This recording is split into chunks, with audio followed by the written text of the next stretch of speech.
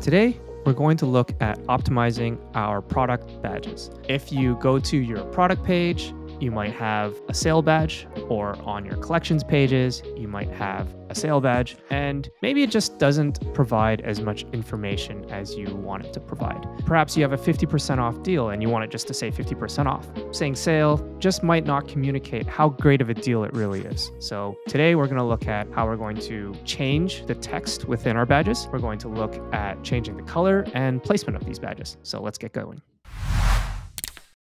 So we're going to start off by just looking at an example. So this is Try Snow or Snow Teeth Whitening, and they have a lot of CRO type of decisions that they've made on their collection pages and product pages.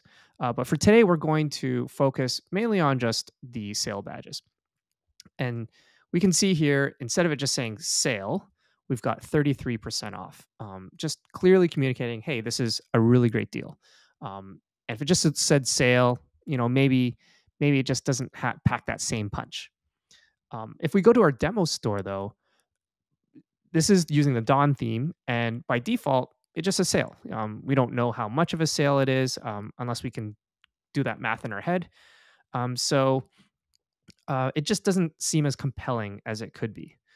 On top of that, we've got some really bright red here, and this is just blue. Placement may not be optimal. So first thing we're going to do is just jump into the theme editor, and there's already some things we can do directly in the theme editor. So we can go to our settings area, theme settings, and you can do this anywhere from the theme editor. And you can come down here to the badges area. And we can actually first even change position on the cards. So personally, I like top left. So I'm just going to change that to top left. We're going to save that.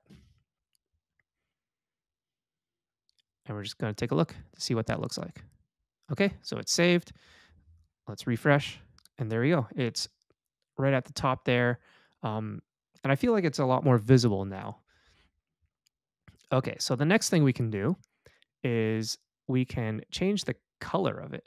So with the new Dawn theme, it gives us the option to set these color schemes. And so you can actually choose from the list of color schemes. So like, let's say we want to do a red, we can just choose the red and save that. So we'll do that. And before we move over, if you don't have a red in there, you can actually just kind of create your own scheme. So I actually just created this one here. So you can change, what you want the background color to be, what you want the text color to be, etc., and customize it to your liking, and then just use that for your sale badge. And so this is the one I created, and then I was able to use it in the badges area by just selecting it in the drop-down list. So now that that's saved, we can just refresh, and we'll see that color change. There we go. Okay, so nice bright and red, but it still just says sale. So now we want to get that text to change. And so this is where we're going to jump into the code. So I've already got the code editor open here. Make sure before you make any changes to code to always just create a backup first. In case anything goes wrong, you can always revert back to your old version. So we're going to open up the file card-product.liquid. And we're going to look for the word badge, because somewhere in here is the code that defines how those badges are being shown. And there we go. We've got this area here. So we've got if there's a sale badge, right? If there's a sold out badge. For us, we're focusing on the sale badge. So this is the area that we're going to focus on right here. And we can even see there's a comparison.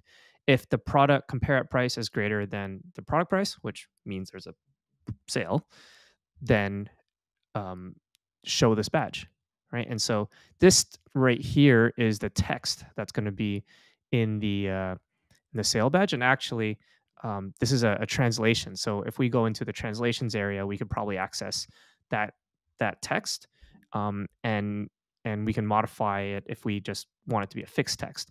But because we want it to be a calculation, then we're actually going to do it in code. Um, so what we're going to do is we're just going to add a couple lines of code here to grab um, the compare at price. We're going to grab uh, the actual price and then figure out what's the percentage off. So we're going to um, just paste this code in right here. So we're going to come right after this else if, and we're going to paste this code in here. So what we're looking at here is the compare at price minus the regular price. What's that difference? And then just calculate the percentage difference. And then we're going to update the actual text. So instead of this translation here, we're going to throw in our um, our actual variable that we created, and we're going to say that's a percent off. And we can either just delete this or comment it out. I'm just going to comment it out so that we can revert back to the original version if we want to in the future. So let's just do that. Okay, so now if I save and refresh our product page, we should hopefully be seeing a calculation being made. There we go, 38% off. So our sale now shows 38% off. Now, if we kind of take it to the next step and we go to our product page, right? So let me just refresh this. We should start seeing it being in red, but it still says sale because we've actually only changed it on the collection page. So if we also want to show it on the product page, then we have to make that code update on the product page as well. So in order to do that, we need to go to our main product .liquid, and then in the main product, there should be so there should be a section here where you're rendering price, and in the price, there's a setting for whether or not we want to show badges, which is true. So all of the badge settings are actually found in this price .liquid file. So we're going to head over there, price.liquid. And in here, we should see a very similar structure to what we saw earlier. So badges right here, right? So if the badges are sold out, then show this value here. So that's actually exactly the same as what we had previously here, right? So if compared at price is greater than price, then show products.product on sale, which is the translation. Oops. And exactly the same thing here. So what we're going to do is we're going to do a very similar calculation. The variables are going to be slightly different because we're in the product page now, but we're accessing the same numbers. So we're going to,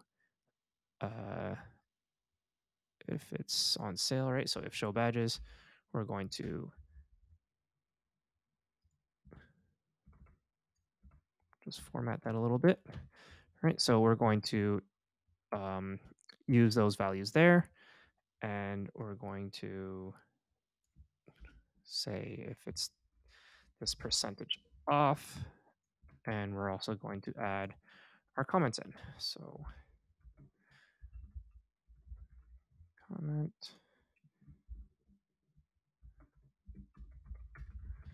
Okay, so we just throw that in there. We're going to save, and we're going to come back to our product page and refresh. And now that we've refreshed, we can see that you have the 38% off. In addition to that, if you have different prices for different variants, then, for example, if we have here an extra small that's $25 and it's 40 for a compared at, and if I Go to 3XL, it's 30 and 45. You can actually see that the calculation is being updated as well. So it's 33% off for the 3XL, 38% off for the extra small. And so it just, again, just makes things a little bit more clear for your customer. It's not just a sale, it's 38% off, it's 33% off. It's a great sale. That's essentially it. That's how we can make some customizations to our badges. I hope that helps you. And if you have any questions, just let me know in the comments below and I'll get back to you as soon as I can. All right. Thanks, and I'll see you in the next one.